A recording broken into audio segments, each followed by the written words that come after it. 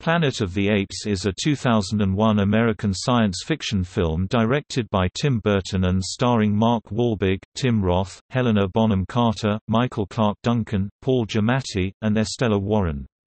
The sixth film produced in the Planet of the Apes franchise, it was loosely adapted from Pierre Boulle's 1963 novel of the same name and the 1968 film version. It tells the story of astronaut Leo Davidson crash landing on a planet inhabited by intelligent apes. The apes treat humans as slaves, but with the help of an ape named Ari, Leo starts a rebellion. Development for a Planet of the Apes remake started as far back as 1988 with Adam Rifkin. His project nearly reached the pre-production stage before being cancelled. Terry Hayes's script, titled Return of the Apes, would have starred Arnold Schwarzenegger, under the direction of Philip Noyce. Oliver Stone, Don Murphy, and Jane Hampshire were set to produce. Creative differences ensued between Hayes and financier, distributor 20th Century Fox. Chris Columbus, Sam Hamm, James Cameron, Peter Jackson, and the Hughes brothers later became involved. With William Broyles Jr.'s script, Burton was hired as director, and the film was put into active development. Lawrence Connor and Mark Rosenthal rewrote the script, and filming took place from November 2000 to April 2001. Planet of the Apes was released to mixed reviews, but was a financial success. Much criticism focused on the confusing plot and ending, although Rick Baker's prosthetic makeup designs were praised. Despite its financial success, 20th Century Fox chose not to produce a sequel, and later rebooted the franchise in 2011 with Rise of the Planet of the Apes.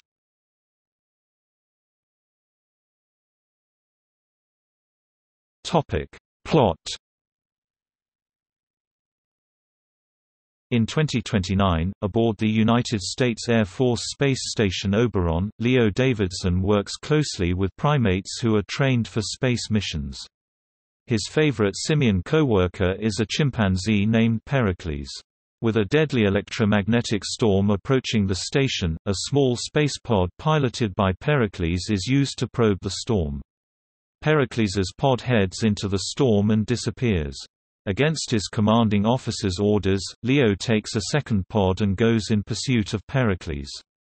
Entering the storm, Leo loses contact with the Oberon and crashes on a planet called Ashla in the year 5021.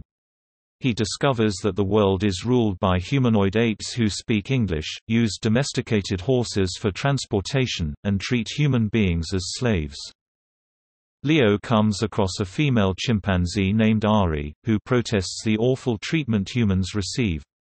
Ari decides to buy Leo and a female slave named Dana to have them work as servants in the house of her father, Senator Sander. Leo escapes his cage and frees other humans. Limbo, a slave trader in captured humans, sees them but is taken prisoner to ensure his silence. General Thade and Colonel Atta march ape warriors in pursuit of the humans. Leo discovers Kalima, the forbidden, but holy temple of Semos, the first ape whom the apes revere as a god. Kalima turns out to be the remains of the Oberon which had crashed on the planet's surface and now looks ancient, the name Kalima coming from the sign, "Caution Live Animals", the relevant letters being the only ones not covered in dust. According to the computer logs, the station has been there for thousands of years. Leo deduces that when he entered the vortex he was pushed forward in time, while the Oberon, searching after him, was not, crashing on the planet long before he did. The Oberon's log reveals that the apes on board, led by Semos, organized a mutiny and took control of the vessel after it crashed. The human and ape survivors of the struggle left the ship and their descendants are the people Leo has encountered since landing. The apes arrive and attack the humans who have gathered to see Leo, although he is able to even the odds when he uses the Oberon's last fragments of fuel to fire a final blast at the first wave of apes. The battle is halted as a familiar vehicle descends from the sky and is identified immediately by Leo. The pod is piloted by Pericles, the chimp astronaut. Pericles was pushed forward in time as Leo was, and had just now found his way to the planet. When Pericles lands and the pod opens, the apes interpret his arrival as the return of Semos. They bow, and hostilities between humans and apes suddenly cease. Pericles runs into the wreck of the Oberon and Leo runs after him, followed by General Thade. Thade and Leo fight. Pericles tries to help Leo, but Thade throws him hard against a wall. Thade takes Leo's gun from him and tries to fire it at Leo. Leo sees that Thade is within the pilot's deck and closes the automatic door, trapping Thade inside. Thade fires the gun repeatedly at the door, but the ricochets create sparks that scare Thade, who huddles under a control panel. Leo decides to escape Ashlar and return to Earth. He gives Pericles to Ari, who promises to look after him. He says goodbye and kisses Ari and Dana. Leo climbs aboard Pericles's undamaged pod and travels back in time through the same electromagnetic storm, and crashes in Washington, D.C. on Earth. He looks up at what appears to be the Lincoln Memorial, only to find that it is now a monument to General Thade. Leo is descended upon by a swarm of police officers, firefighters, and news reporters, all of whom are apes.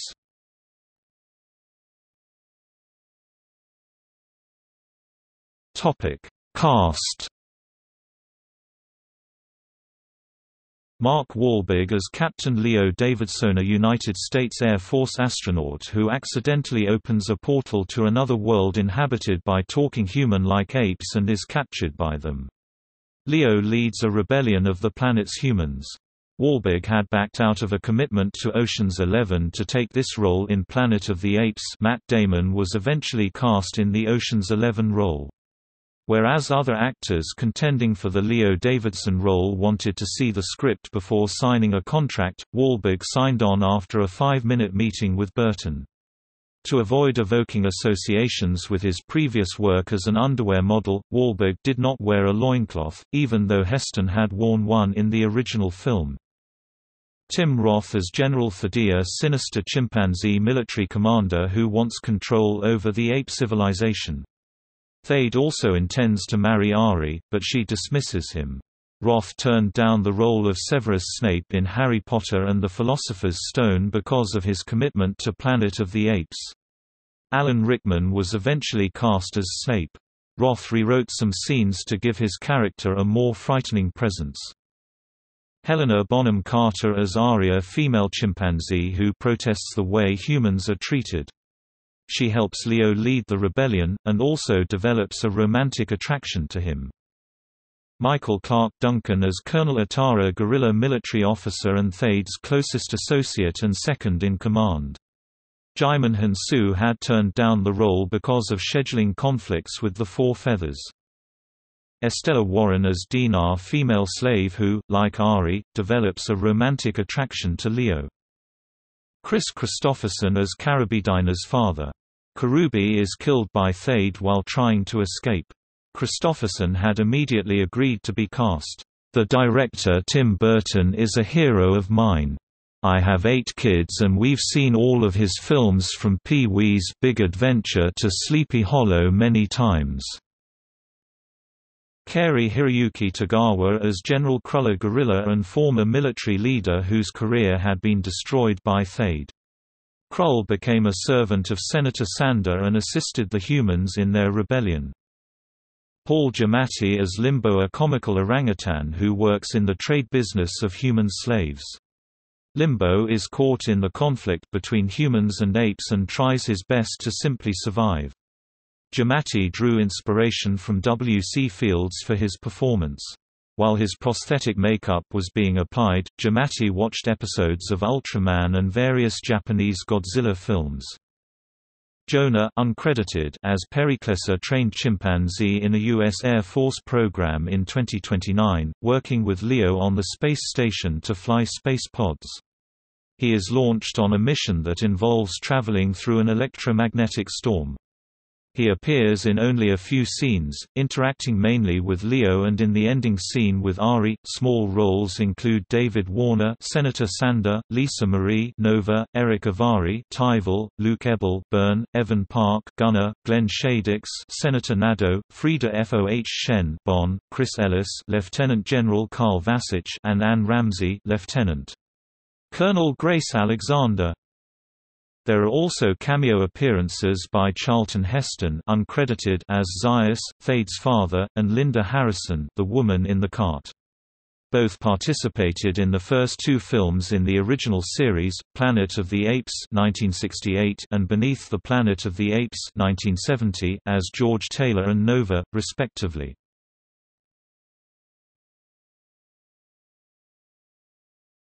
Topic: Development.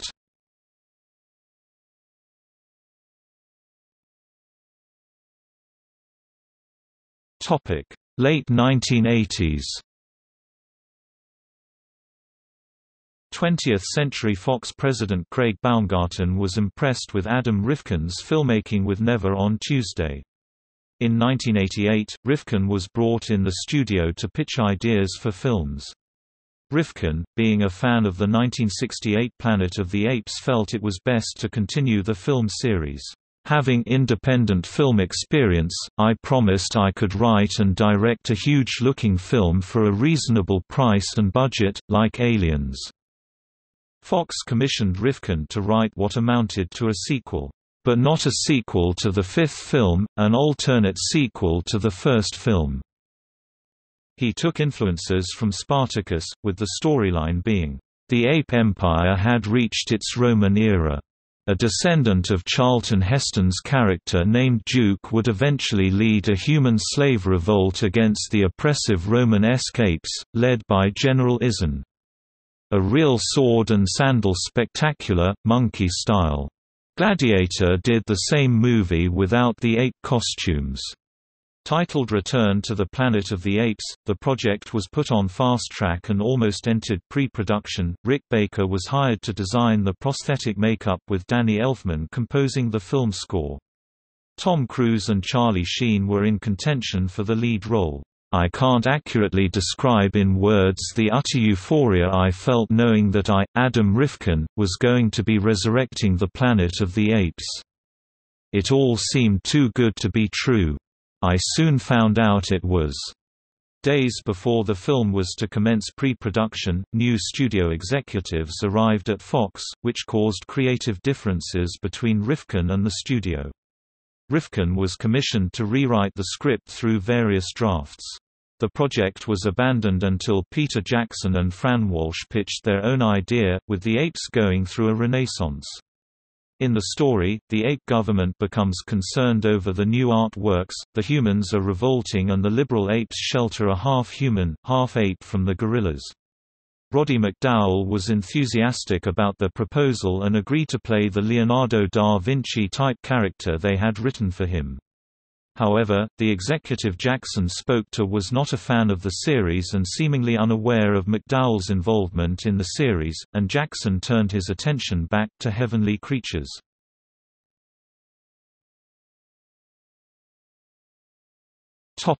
Oliver Stone. By 1993, Fox hired Don Murphy and Jane Hampshire as producers. Sam Raimi and Oliver Stone were being considered as possible directors, though Stone signed on as executive producer, co-writer with a $1 million salary. On the storyline, Stone explained in December 1993, "It has the discovery of cryogenically frozen Vedic apes who hold the secret numeric codes to the Bible that foretold the end of civilizations. It deals with past versus the future. My concept is that there's a code inscribed in the Bible that predicts all historical events. The apes were there at the beginning and figured it all out." Stone brought Terry Hayes to write the screenplay entitled Return of the Apes. Set in the near future, a plague is making humans extinct. Geneticist Will Robinson discovers the plague is a genetic time bomb embedded in the Stone Age. He time travels with a pregnant colleague named Billy Ray Diamond to a time when Paleolithic humans were at war for the future of the planet with highly evolved apes. The Apes' supreme commander is a gorilla named Drac. Robinson and Billy Ray discover a young human girl named AIV, pronounced Eve, to be the next step in evolution. It is revealed that it was the apes that created the virus to destroy the human race. They protect her from the virus, thus ensuring the survival of the human race 102,000 years later. Billy Ray gives birth to a baby boy named Adam. Fox president Peter Chernin called Return of the Apes, "one of the best scripts I ever read." Chernin was hoping Hayes' script would create a franchise that included sequels, spin-off television shows and merchandise. In March 1994, Arnold Schwarzenegger signed on as Will Robinson with the condition he had approval of director. Chuck Russell was considered as a possible director before Philip Noyce was hired in January 1995, while pre-production was nearing commencement with a $100 million budget.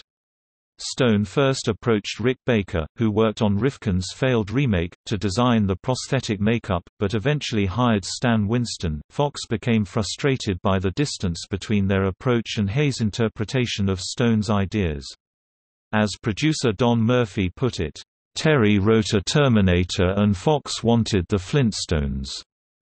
Fox studio executive Dylan Sellers felt the script could be improved by comedy. What if Robinson finds himself in ape land and the apes are trying to play baseball? But they're missing one element, like the pitcher or something.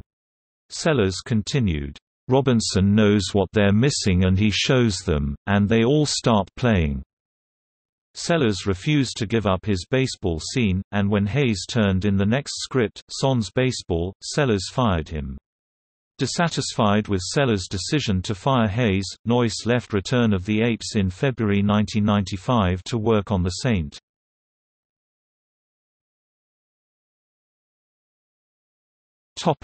Columbus and Cameron. Stone pursued other films of his own. Chernin was replaced by Thomas Rothman, and a drunken Sellers crashed his car, killing a much-loved colleague and earning jail time, while producers Murphy and Hampshire were paid off. After they got rid of us, they brought on Chris Columbus. Murphy stated, "Then I heard they did tests of ape skiing, which didn't make much sense." Stan Winston was still working on the makeup designs. Columbus brought Sam Hamm, his co-writer on an unproduced Fantastic Four script, to write the screenplay. "We tried to do a story that was simultaneously a homage to the elements we liked from the 5 films, and would also incorporate a lot of material from Pierre Boulle's novel that had been jettisoned from the earlier production."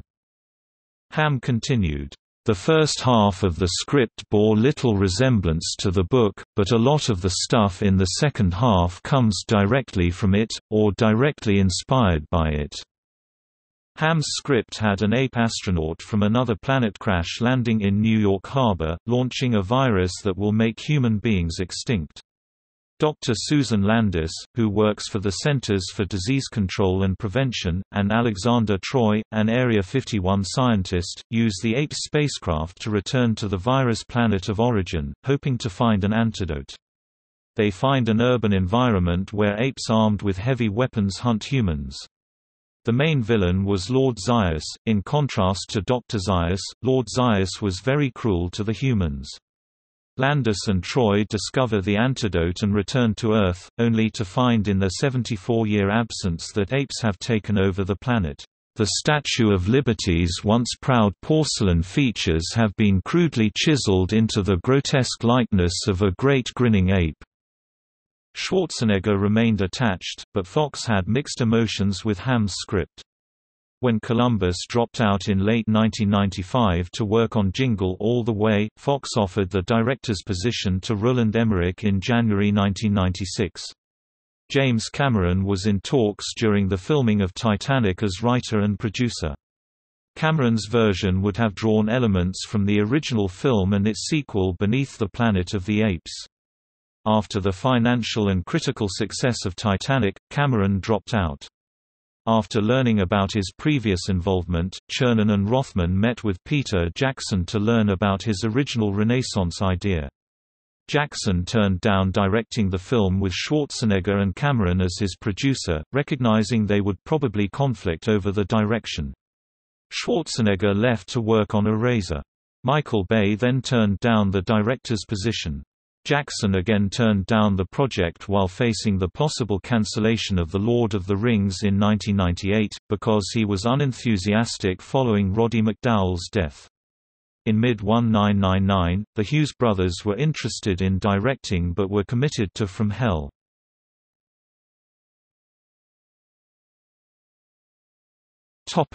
Pre-production.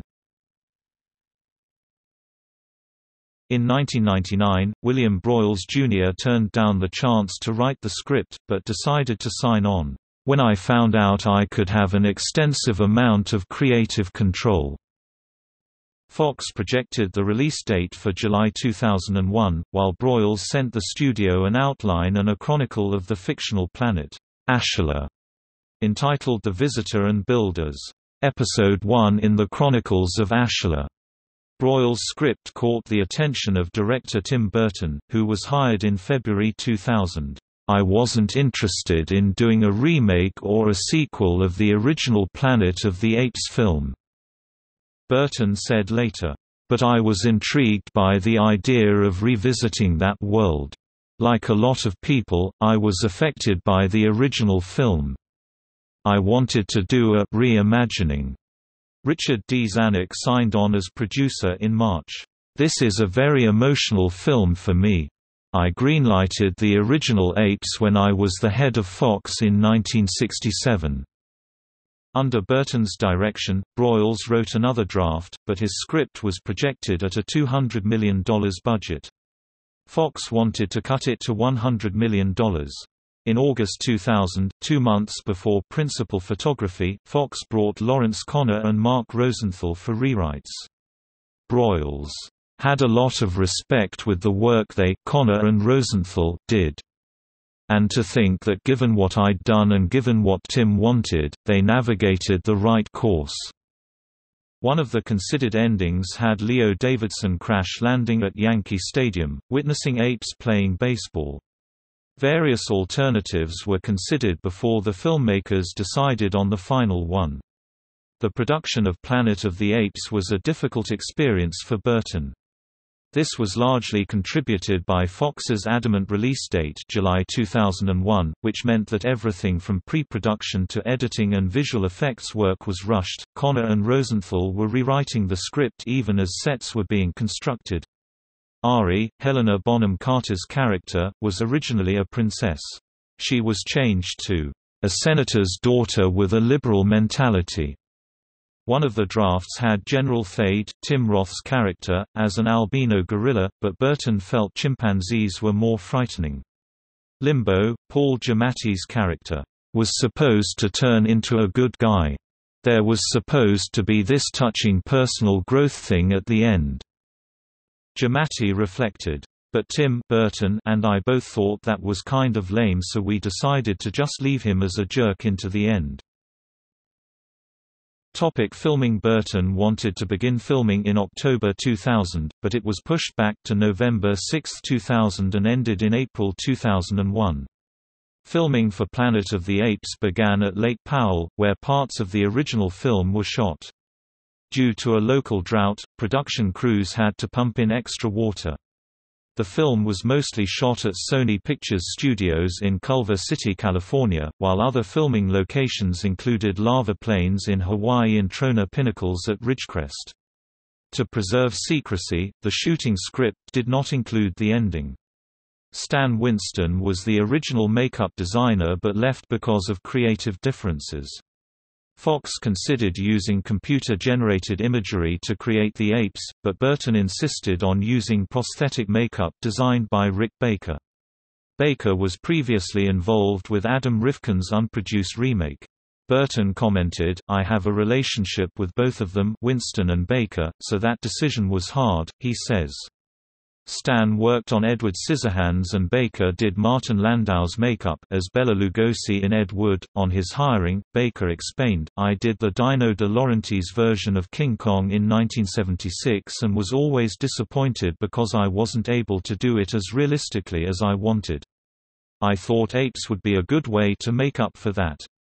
In addition to King Kong, Baker previously worked with designing ape makeup on Greystoke, The Legend of Tarzan, Lord of the Apes, Gorillas in the Mist, and the 1998 remake of Mighty Joe Young.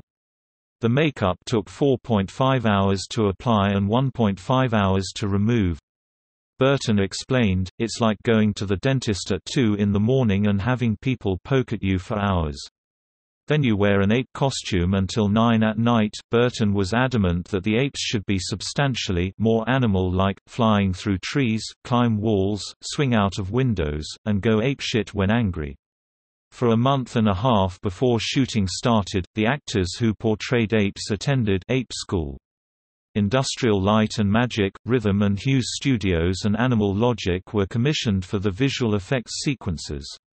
Rick Heinrichs served as the production designer and Colleen Atwood did costume design. To compose the film score, Burton hired regular collaborator Danny Elfman, who had previously been set as composer when Adam Rifkin was to do his remake in 1989. Elfman noted that his work on Planet of the Apes contained more percussion instruments than usual. During filming, Roth held a grudge against Heston due to his work with the National Rifle Association. "It was very difficult for me. On one level, there's the man and he's my dad. But on the other level, the whole NRA thing is what it is now. I'm so against it, very vocally so. But it was inappropriate for the workplace. If I'm going to talk to him, I'll talk to him outside the workplace." So it was just two guys in makeup, doing a scene. Roth later claimed he would not have appeared in the film had he known he would be sharing a scene with Heston.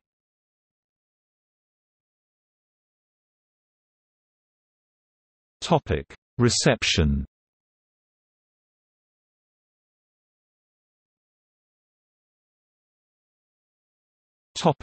Box office. To help market Planet of the Apes, Fox commissioned an internet marketing campaign that also involved geocaching. Hasbro released a toy line, while Dark Horse Comics published a comic book adaptation. The original release date for the film was July 4, 2001. Planet of the Apes was released on July 27, 2001 in 3,500 theaters across North America, earning $68,532,960 in its opening weekend. This was the second highest opening weekend of 2001, behind Harry Potter and the Philosopher's Stone. The film went on to gross $180,011,740 in North America and $182,200,000 elsewhere, for a worldwide total of $362,211,740. Planet of the Apes was the 10th highest grossing film in North America, and 9th highest worldwide, of 2001.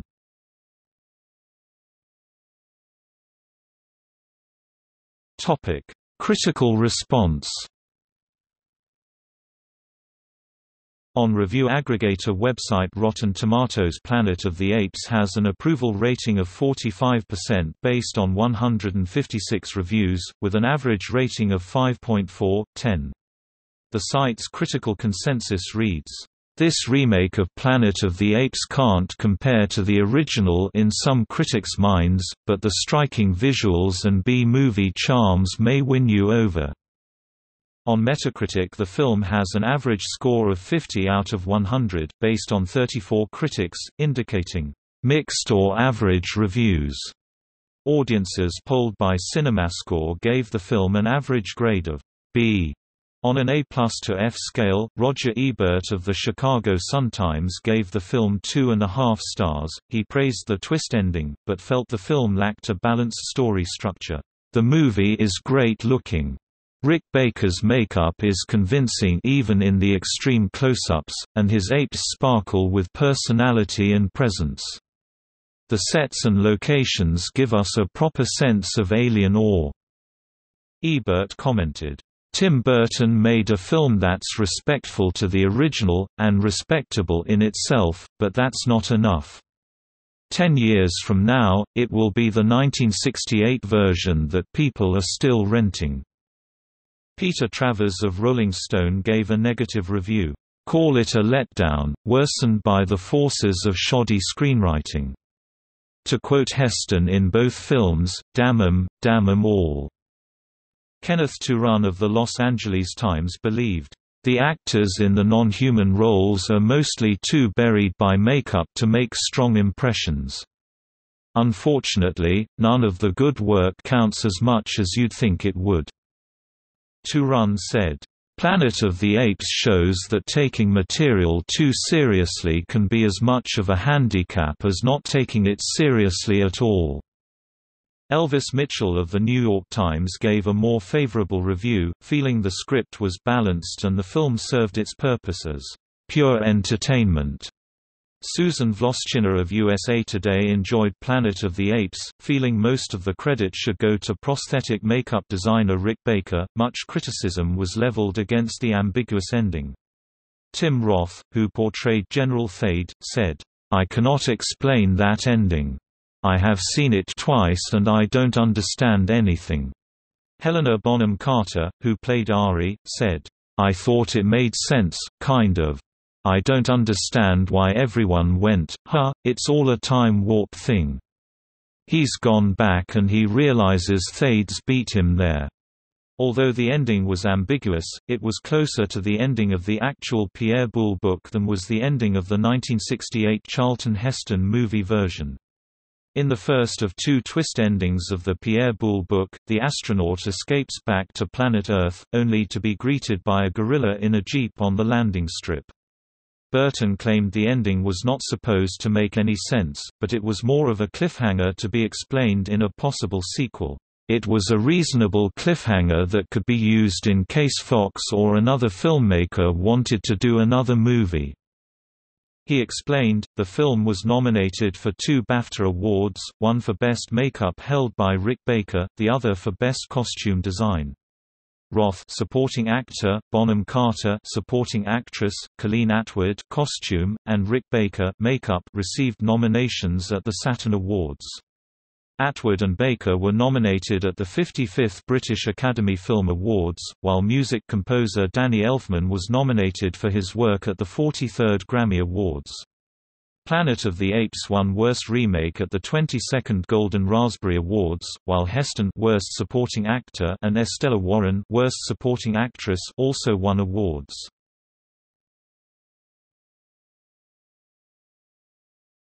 Topic: Legacy. Fox stated that if Planet of the Apes was a financial success, then a sequel would be commissioned. Although the film was indeed a financial success, Fox decided not to proceed with a sequel. When asked whether he would be interested in working on a follow-up, director Tim Burton replied, "I'd rather jump out a window." Mark Wahlberg and Helena Bonham Carter would have returned if Burton had decided to make another Apes film.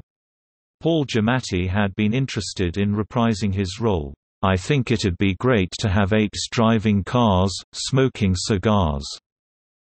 Giamatti said, "Wearing glasses, sitting in a boardroom, stuff like that." Planet of the Apes was the last film Burton worked on with his former fiancée Lisa Marie. After their relationship broke up, Burton started a relationship with Bonham Carter, who portrayed Ari. Planet of the Apes was also Burton's first collaboration with producer Richard D. Zanuck. Fox returned to the franchise in 2011 with Rise of the Planet of the Apes, a reboot of the series that proved to be a hit and led to its own sequels.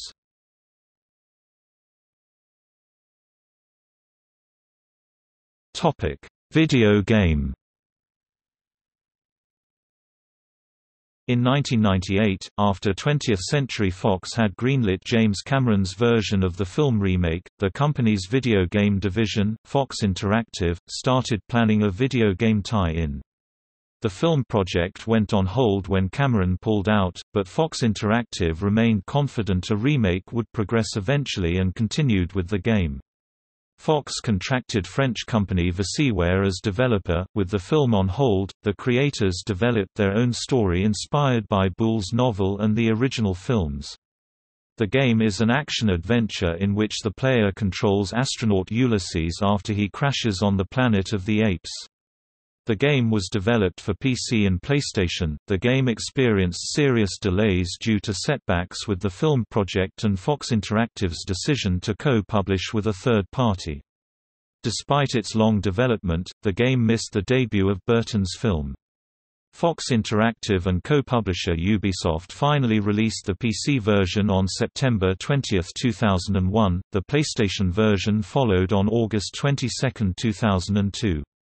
The game received mostly negative reviews. Additionally, Ubisoft and developer Taurus Games produced a substantially different Planet of the Apes game for Game Boy Advance and Game Boy Color. It is a side-scroller following the first two films. The player controls astronaut Ben on the Planet of the Apes. The Game Boy versions received average reviews.